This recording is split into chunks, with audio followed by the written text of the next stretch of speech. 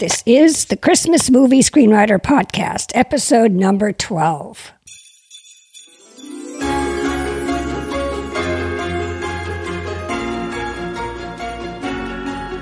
Hello, and welcome to the Christmas Movie Screenwriter Podcast. I'm your host, Caryn McCann. The Christmas Movie Screenwriter is a podcast about writing, producing, and selling Christmas movies. I publish a transcript with every episode in case you want to look at something or read it later.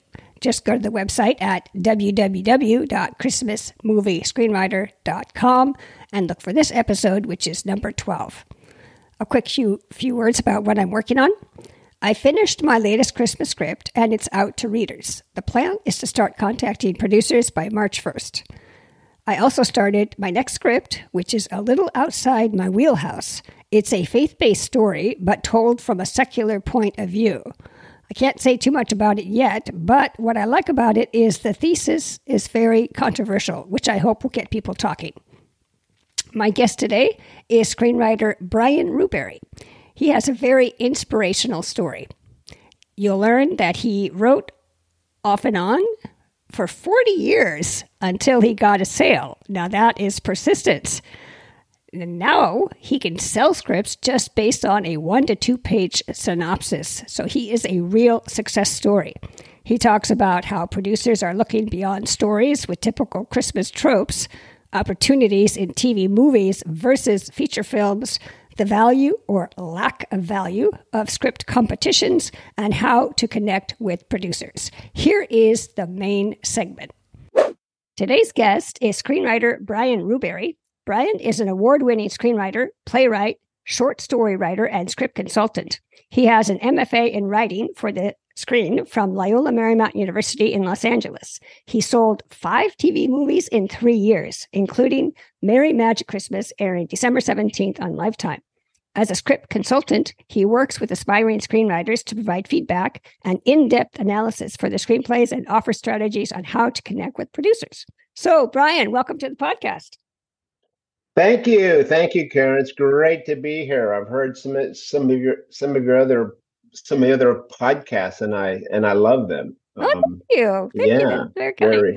Very nice. Oh, thank you. Well, I'm contemplating doing this right now. It's a bi-weekly, it's every month, 2 podcasts a month. But now I'm thinking of going to 4 because there's a lot of interest, and I love talking to producers and writers, and eventually I'm going to have some sales agents and distributors on the call. So, yeah, very.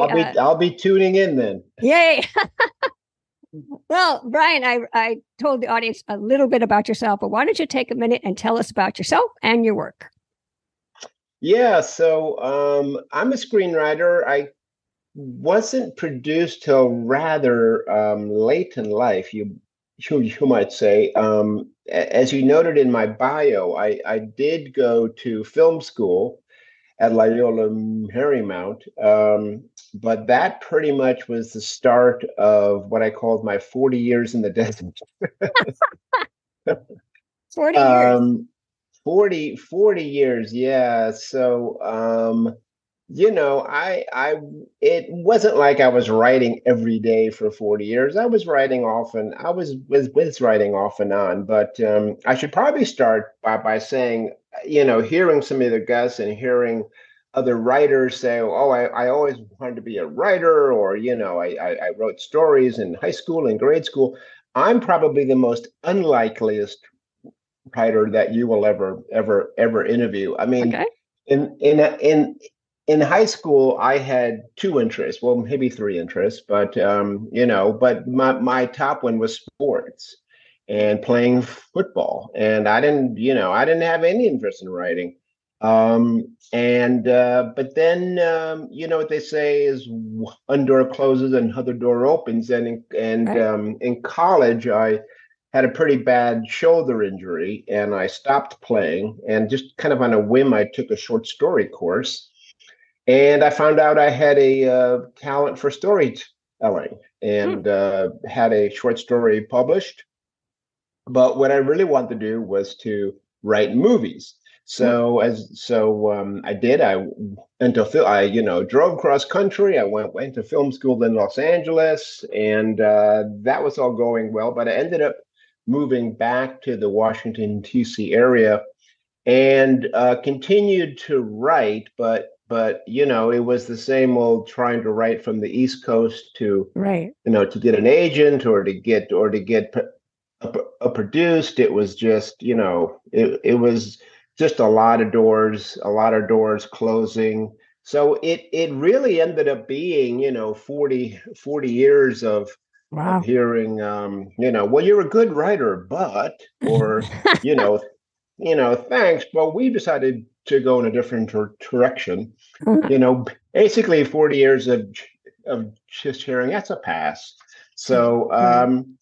and then 5 years ago, I read an article in a screenwriting magazine about writing television movies, including Christmas movies, and just how many of these movies that they make every year. Now, I never thought of writing a TV movie or let alone a Christmas movie, but obviously with over 100, at least well over 100 just Christmas movies alone being produced every year, it seemed like a no-brainer. So I contacted the author of that article, and she said, "Well, the first thing you need to do is you need to watch these things." So I watched a few on Hallmark and Lifetime, and I got it. I mean, it wasn't like the humor was they weren't like jokes. It was more cute.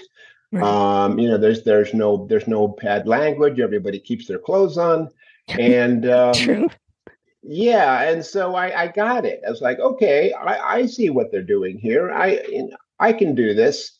So I wrote a Christmas script and sent it in to the author of the article, and I was expecting the same old we're going in a different direction or something.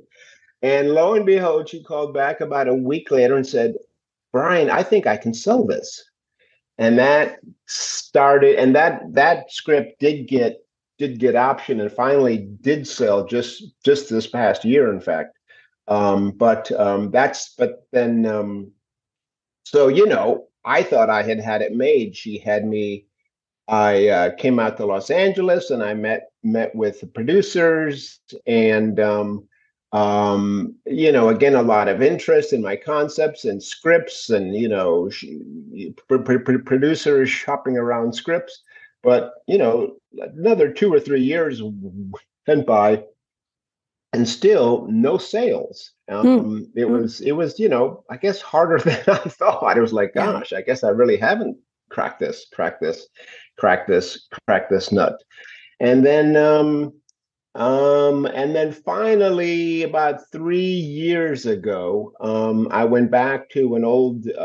I actually did technically sell a script but then and I got all the way to the stage of the first draft, and then it came back that literally was like, because the script had to do with a old historic house, Mm. and producers came back after all that and said, they've accepted the concept, they greenlit the outline, and then I got to the first draft and like, we think we need to go with something more contemporary.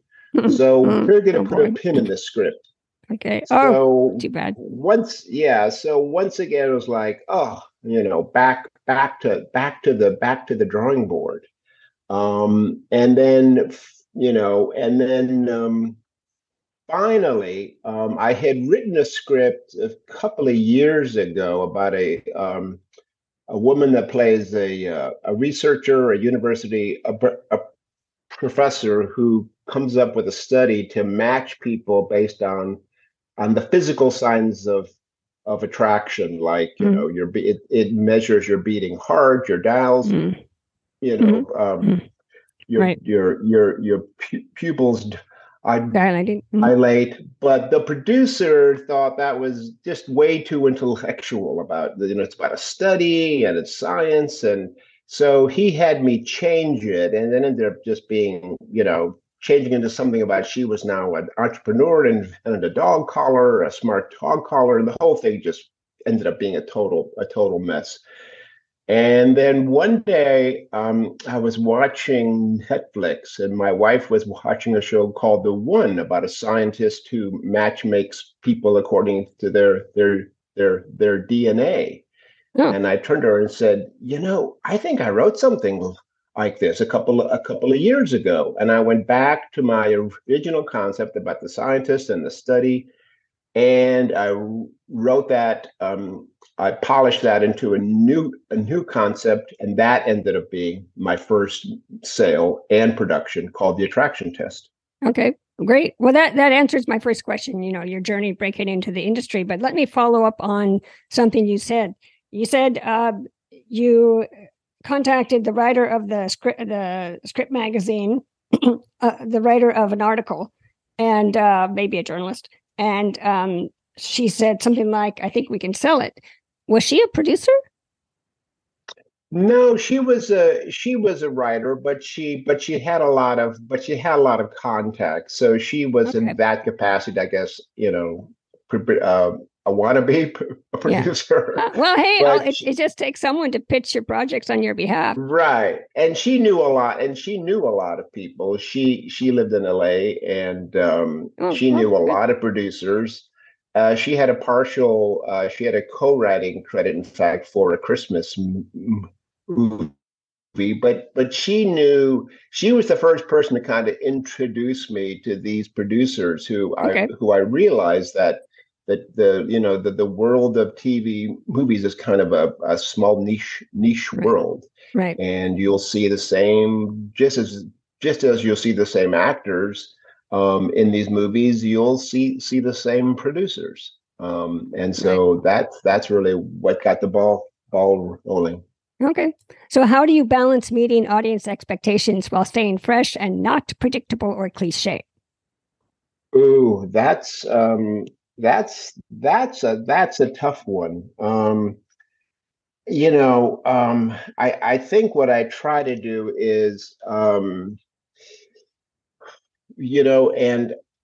it's I try to think of things that I think are higher concept. Like my movie coming out on Lifetime later this month, Merry Magic Christmas, is about a woman who sees an angel number, a recurring number, and that number eventually leads her to love. So it's at times you want to avoid the tropes, but it turns out that the audience and the producers want the tropes in there because they Okay. they want something they want something familiar. Right. But the Hallmark's most popular Christmas movie last year was Three Wise Men and a Baby, which Right. I don't know if you saw that, but I don't Mhm. think that had any tropes in it. And it was Okay. about three brothers, and now they all have love interests in the movie, but it's about three brothers, and I I watched it, enjoyed it, and didn't really see a lot of tropes. So Okay. I'm thinking that they're starting to look for new and fresher ideas. That's great. That is music to my ears. So, after you finish the script and it's ready to go out, what's your next step? How do you move it towards getting into production? Well, with now, of course, now I'm to the point where I've already the script's already been green lit. So I'm writing under contract. So I don't have to necessarily sell it. The benefit, though, of being a produced writer, at least in the TV movie world, is while you can still write spec scripts, you don't necessarily have to write spec scripts to get produced. Once you have a relationship with the producer, you really only need a 1 or 2 page synopsis, and they will buy that, knowing that you can, crank the script out. that you have the skill set to write the script. So that's the position I'm in now. Of I just have to write, a 1 or 2 page synopsis, and then they buy the concept, and then we go to outline and script, etc. So are you coming up with these concepts yourself, or are they giving them to you? No, I come up with the concepts myself, which is as you know is not easy because there's so many Christmas movies out there, and common refrain that I'll hear, particularly from Hallmark, is, "Well, we've already done that," We've or done that. we have something like that in development. Right, right. So you almost wish that they would put out a list of things, concepts that they have in development, so you're not, just spinning your wheels.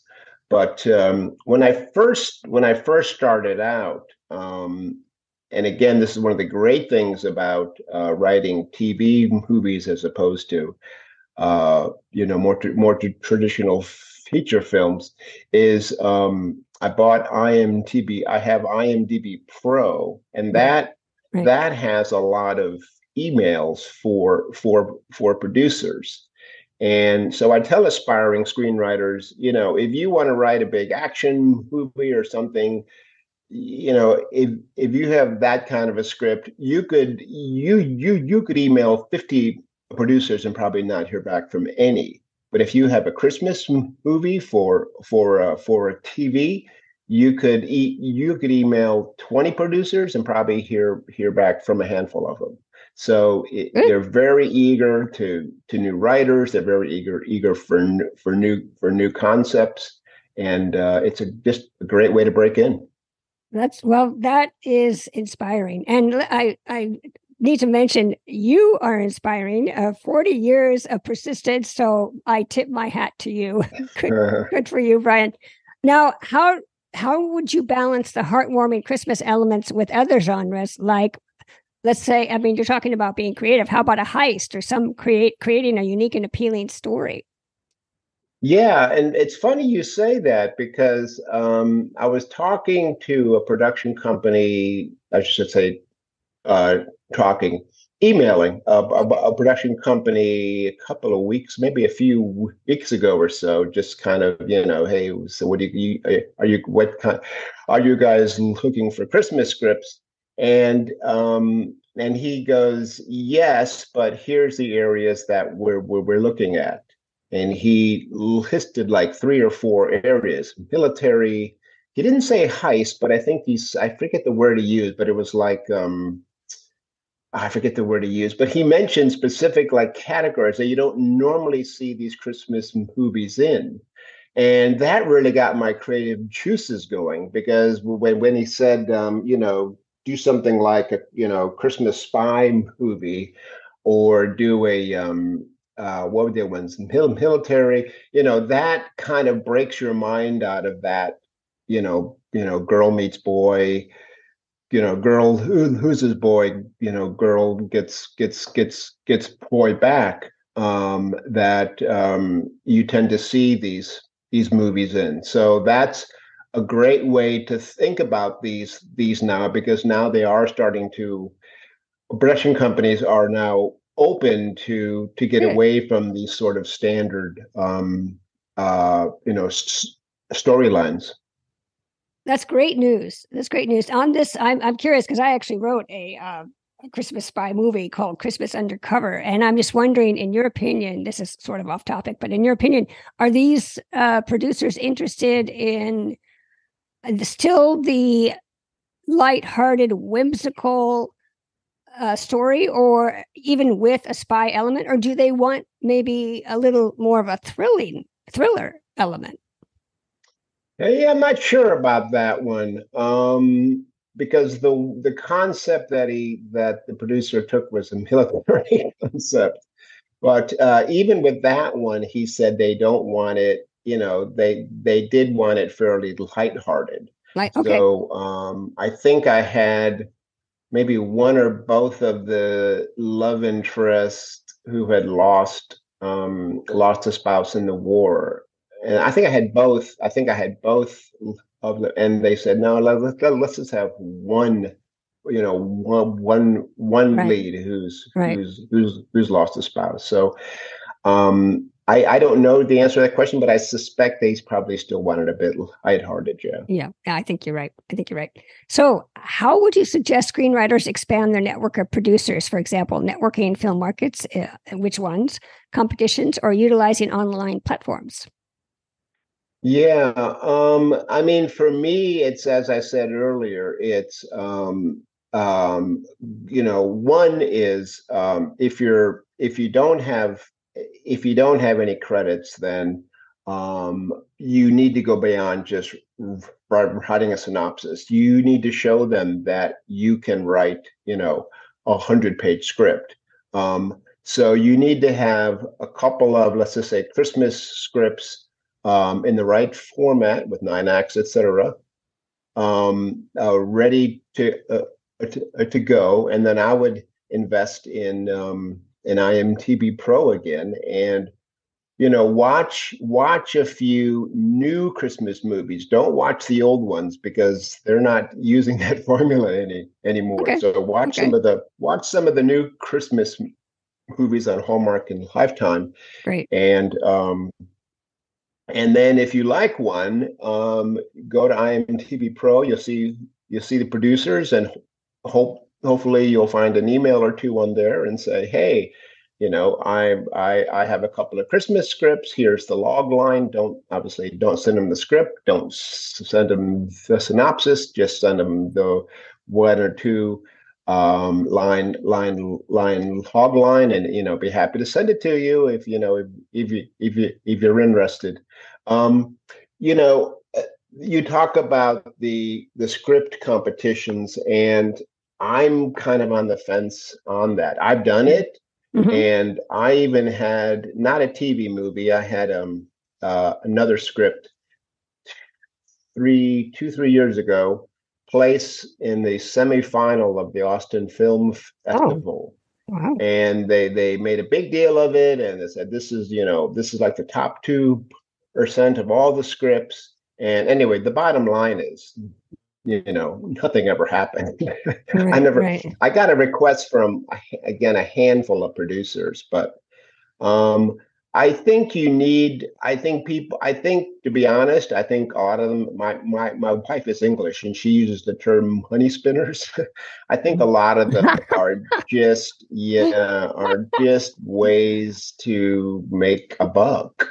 Um, I know they can be a good way to get feedback, because often if some include notes for free, or some if you pay extra, then you get notes. So they're valuable in that sense. But I would say, with the one exception, I would say would be Nichols, the Academy's competition. I mean, if you do anything in that one well, then you're going to get noticed. But much beyond Nichols, I'm not sold yet. But I don't know. You never know. Right. So, do you attend film markets to pitch your projects? Now, I know, I mean, let's say before you were so established, or do you rely on a representative or a combination of both? I don't have either. I don't, or I should say, I don't do either. I don't have representation. I did have an agent, but we just didn't see eye to eye on things, and Mm-hmm. so I dropped him a couple of years ago, and just do it on my own. Which you can do, again, which you can do in the TV movie world. And no, I don't go to conferences. I probably should, Okay. but I haven't yet. Yeah. But I heard you talking to one of your guests about it, and I was like, ooh, I should do that. Yeah. Yeah. Yeah. Well, you never know. You never know. There is, as one of my guests goes to these romance writers conferences. Not Right. she did say the AFM. She didn't say MIPCOM, she said romance writers conferences because some producers will go there looking for movie ideas. But anyway, Right. that one thing you mentioned earlier, you said now you can talk to producers or email producers, just a log line and maybe a synopsis and maybe get hired off that. How many produced scripts did it take for you to get to that level?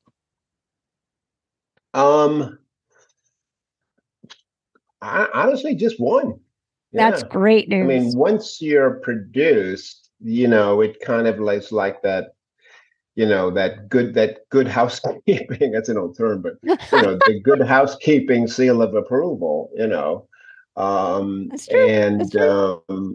I'm not saying, don't write spec scripts anymore. I still do, but it's so as writing can be a painful business. There's a lot of rejection, Yes. and everyone hurts just as much as the first one and the last one. And even Right. now, I'm told, I mean, even, I'm told, sorry, this is a pass. But Right. Okay. Happens. it's a little less painful Uh-huh. when Right. you're Right. getting a pass on something that you did a 2-page synopsis, as opposed Right. to spending weeks writing a full script, and then it's a pass. Yeah. So that's the great thing, I think, about just having the credits and producers knowing that if they like your concept, then they trust you to turn out the full script. And that's great. That's great. Now, you mentioned earlier something about 100-page script. Is that like the typical number of pages producers want, or is it less or more? I've heard everything from 100, 102, 105. I wouldn't go above 105. I know it's usually a little bit longer than what they shoot because they want to have the freedom to cut scenes just to make sure. Mm-hmm. The first movie I wrote, the attract I'm sorry, that was produced, the attraction test, they actually called me to expand scenes Mm. because the Oh. producer and the director, I guess, did a read, and they said it was timing short, about 10 minutes short. Oh. So I had to expand scenes. So, but other than that, I found that they wanted about, I don't know, about 105 pages, and then I see, when I watch the movie, I see where they made the cuts. It's funny because a lot of the writers I've interviewed have said, yeah, 100, 105 pages. And you go on IMDb, and almost all these Christmas movies are like 88 minutes. So Right. obviously they cut. But yeah, I guess they want to Yeah. start with a big number so they can cut. But um, okay. So what is your favorite script that you've written and why? I would say the first one because it's with my first script that was produced, the attraction test that came out in 2022. But also, I think it's a good lesson on sticking to your guns, because again, my original concept was about this college professor who develops a study to match people according to their physical signs of attraction to each other. And the producer said, "Oh, that's too intellectual. No, it's just no, you have to dumb it down." And so I ended up changing it. And, once you lose your passion, like my passion was about the professor and about the study and about and them, the scientists, seeing her heart rate zoom when she was, around this guy. So once he had me change it to this entrepreneur who invented some smart dog collar, I lost my passion Right. for the Right. project. And just coincidentally, my wife just happened to be watching a show on Netflix, which, as I said, I was like, "Gosh, I think I wrote something like that. Yeah. Yeah. Good. And so went back to it, and sticking to your guns, because it's just one person's opinion, and Right. sometimes they're Right. right, but they're not always right. And in this case, they certainly were not right. And going back to my original concept is what ended up being my first production. Excellent. Well, good for you. Good on you. So getting a movie made can be stressful. How do you maintain a work-life balance, and do you have any hobbies? Yes, sports. Yeah. Um, I I just got back 20 minutes ago from a lovely run in the woods. Hmm. If I'm not, if I'm it's a little chilly here, but if I wasn't running, I would be biking Okay. or in the gym. I'm on a tennis team, Oh, and it's not just about keeping fit. I find that when I'm writing a script and I have a story problem, I can go for a run, and I don't know if it's the increased oxygen to the brain, but right. it's amazing how many times during that run I'll solve the story problem during the run. Good. It's phenomenal. Yeah, it's just phenomenal. Well, I am definitely going for a run today. You've inspired me. I hope you have a story problem then. So. I do. I do. Oh, good. Yeah, Well, it's I not a do good thing, actually. but Now, what advice would you give to your younger self? let's say my younger writer self would be to get into the genre of TV movies much earlier, because I spent so much time and effort, back when I had a 9 to 5 job, getting up at 4 in the morning, and Oh, wow. I have two children, and they were little, and I'd get up at 4 o'clock in the morning and Wow. write, and just trying to get a feature sold was just was just close to impossible. And so if I had started this whole TV, writing the TV movies earlier, that I'm not saying that I would have sold anything back when I was, you know, 25 or 35, but I think it would have been a much easier road and more encouraging road. Exactly. Exactly. Yeah, but then again, and that's great advice, and good to give that to the young writers out there, or any writer out there. Also, life experience. You bring that to the table, so that's great. That's great. So to True, wrap to, true. ra- to wrap up, would you like to share any social media details or website links so our audience can keep track of your work or get in touch with you? Yeah, I'm mainly on Instagram, just Brian Ruberry, all one word, and my Instagram goes to Facebook. Um, I mean, I'm on X and other things, but honestly, I don't. I'm not very active on them.